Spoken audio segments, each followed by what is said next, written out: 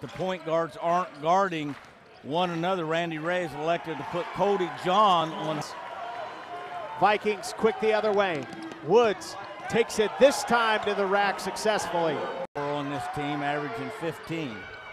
Easy scoop and score right there. The team at 2,078 points. Nelson checks in for Weber State. There we go. Nero guards up against Portland State on the baseline. Nice move by Strickland to get the lay-in. Nice lay-in there from Holland Woods.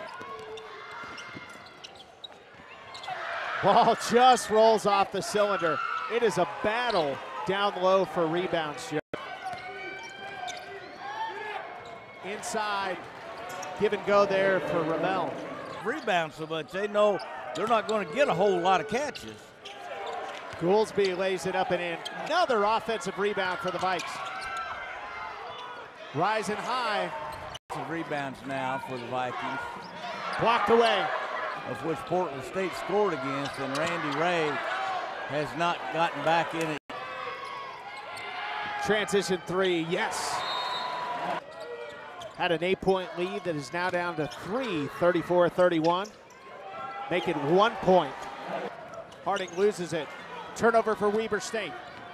Fast back the other way. Strickland inside.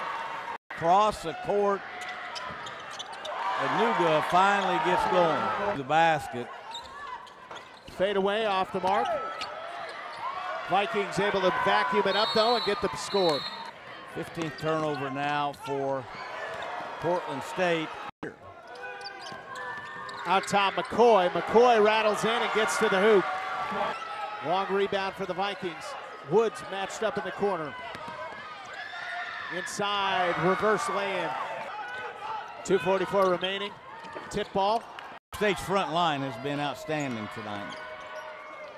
Inside, nice spinning lay-in there for Jamie Orr. Done okay. Three-pointer for the corner, that'll hit. Their first three-pointer. Away, turnover in the paint. Three-pointer outside, yes. In a big way is when Weber State was battling some foul trouble.